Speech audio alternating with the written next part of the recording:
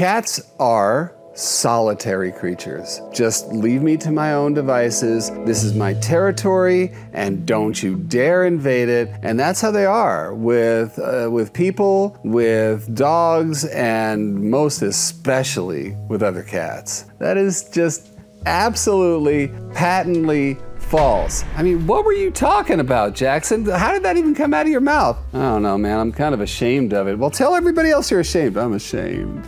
I'm sorry I said that. Yeah, it's ridiculous. Cats are not solitary. Yeah, they are solitary hunters. Cats live in groups. If you've ever seen cats out on the street, you might see them alone, but chances are they're also living in groups. They form colonies. They are actually very cooperative. In fact, females will raise the kittens or help to raise the kittens of other females. So why is it that we think that cats should live by themselves? I would say the opposite. And I'll say it again, cats should live with other cats, and 2 cats is always better than 1.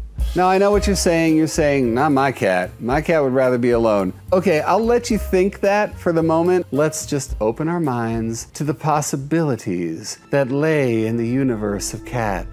Home. Home.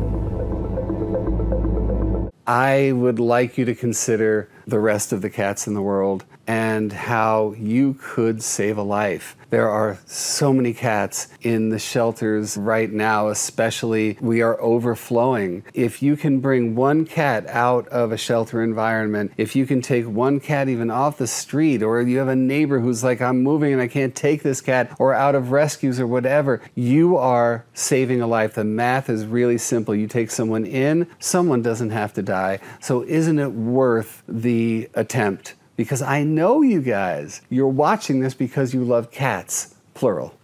Now, let's get to it. The first thing that I want to talk about in terms of 2 is better than 1 is kittens. As far as I'm concerned, when it comes to adopting kittens, I get angry when people adopt out kittens from a litter and just adopt out 1 at a time. When I talk about kittens, I'm talking about, 8 weeks is the earliest adoptable age, and then let's say up to about 4 months, right in there, 8 weeks, 16 weeks, even a little bit more. They have no territorial ulterior motive. They're not trying to establish territory and create those boundaries or whatever. They're about play. They're about that early form of how do I talk to other cats? What is play? When have I gone too far? Does it feel good to sort of snuggle or, that kind of thing? So really without that, and I'm not going to call it a mirror, but it is like they're each other's best teachers, and they learn how to play, and they learn how to eat in the same space as another cat, and they know how to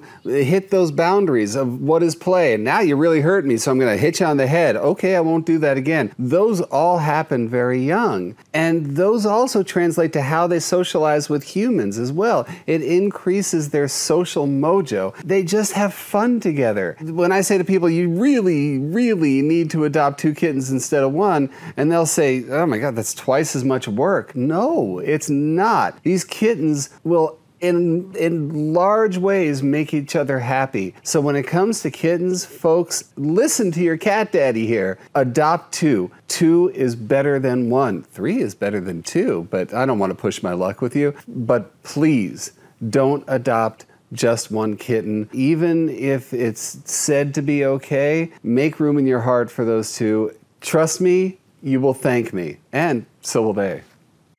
Okay, so now let's move on to adult cats. And that's where you might say, well, I have a cat, and he really doesn't want to be with other cats. I really don't think so. Okay, not so fast, my fine feline-loving friend. I still think that cats should be with other cats. And to that end, we have to accept that by the time that they are adults, their sort of territorial nature is more well-formed. And in ownership, I have my sort of primal confidence, my cat mojo. But I will tell you that there is a way to bring your cat together with another cat. I just think you got to follow my guidelines. Yes, follow my guidelines, and that gives you the absolute best chance of a great life together between cats. Anybody who tells you, and I have heard it so many times over the years, it makes me want to scream, that, you know, bring home another cat, just throw them together. They'll work it out. Come on now.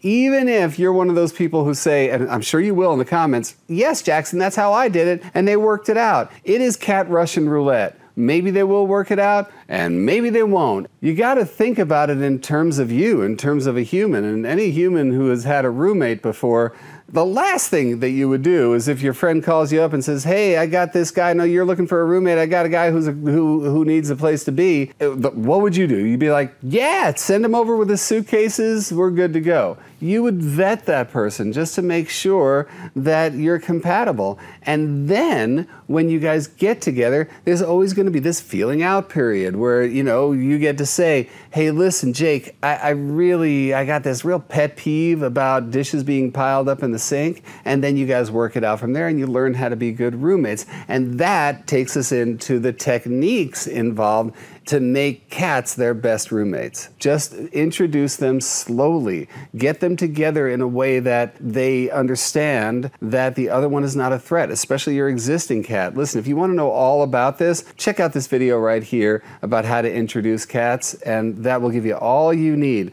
because really it's all about building a positive association. Every time they smell the other cat, and that's how we're going to meet, smell first and then sight second. Every time I smell you, I smell something good. The only time I smell something good, i.e. food, treats, etc., I smell you. Hence, you can't really be a bad thing, you know? And then we work slowly into the other realms. So don't forget, if you were free feeding your cat, start getting it down to meals, and only feed those meals on opposite sides of this closed door so that we can start building that positive association. And the other thing I would recommend you doing is finding those jackpot treats, those treats that your cats are like, oh, I love that. And the only time they get that is in the presence of the new resident cat. And I love these treats. I've been using them forever. I love them because they're tasty, but also, I haven't tried them.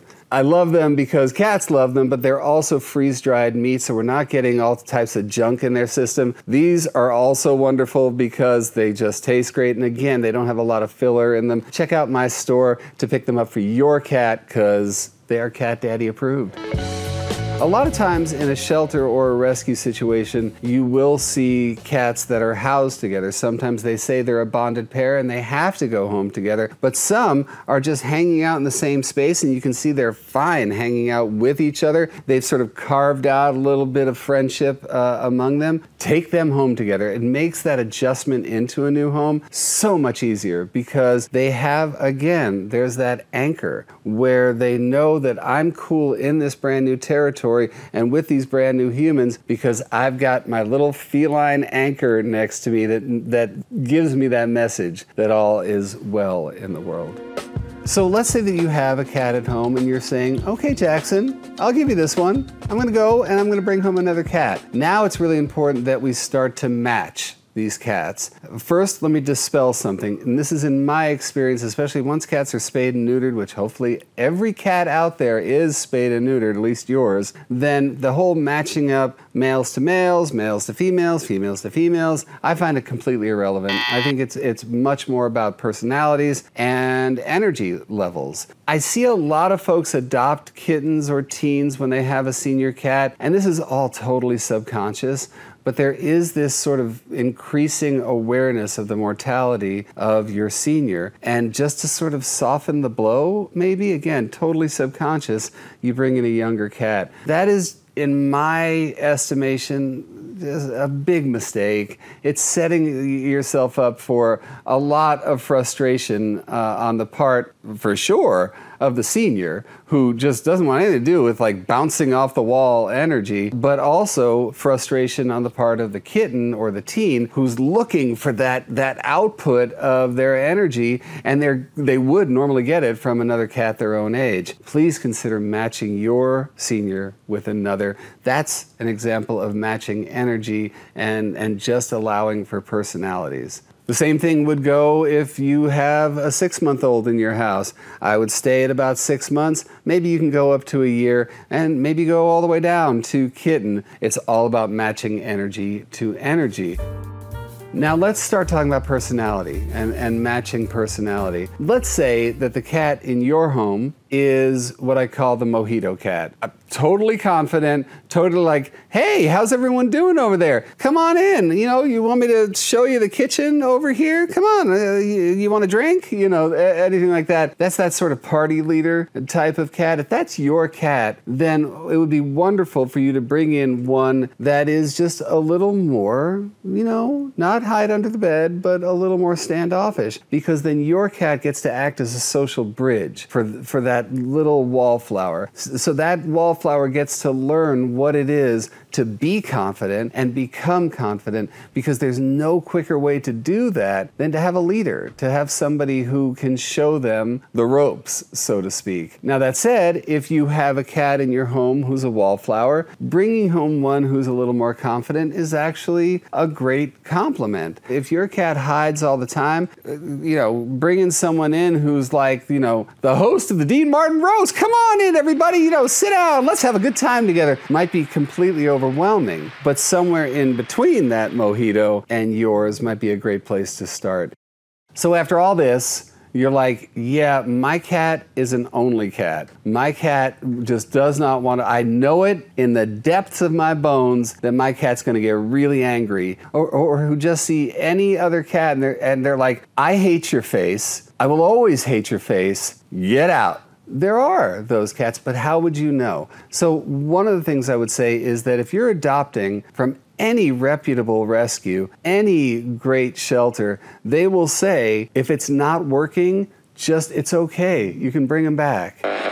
So we were just putting this video together and I was like, oh, you know what? There are reasons where your cat should be an only. Okay, so here we go. First thing is, yes, there are cats in the world who just want to be onlys, who hate other cats, who might have been in a multi-cat household and they were always miserable. I get it. There are those cats. And if you don't know if that's your cat or not, well then, you know, you should find out. Here's a great way to find out. Most rescues, most shelters would be happy to have more foster parents, and you can try. What's the worst thing that happens? The worst thing that happens is your cat really hates them even after you've done an introduction process, and in that case, you know. Here's the second one. The second one would be if your cat is facing a terminal illness or something like that, even if their partner cat had passed on. I don't know. My personal take on that is if you just don't want them to have to go through the physical stress of introducing them to anybody. It doesn't matter who. And my take on that would be just let them be around you and be in peace, especially if they're in a hospice situation. And number three, I think, is, you know, you just can't afford it. I mean, yes, there are costs associated with having a cat family member, and that is, you know, food, medical care, just in case, insurance, which I highly believe in, all that stuff and all the incidentals. Even though I love having cats together, and as you know, I think they should, if you can't afford it, you can't afford it. It's okay. Cut yourself some slack. It's not like you're a terrible person if you can't bring another cat into your life, and that's what I was just thinking about.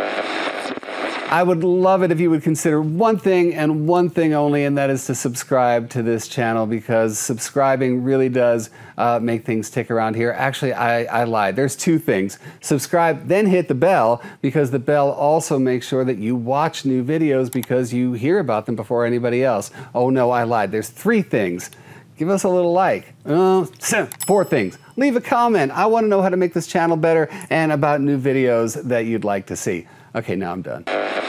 All right, after all of this, I hope you can entertain the thought that cats aren't by nature solitary. I hope you can entertain the thought that, you know, when you go out to adopt a cat or a kitten, that you would take home 2 kittens, maybe even 3, that you would take home that bonded pair that's sitting in the shelter, that you would even think about matching to bring them home. If you've got one home, maybe you would entertain the thought that he or she could be with other cats. Hopefully, this is all gelling so that you can think to yourself, yeah, I could make this happen. And if you can do that, then I have done my job. And my job is over for at least for today. So I'm gonna go hang out with my multiple cats right about now. All light, all love, all mojo, and don't forget, 2 is better than 1.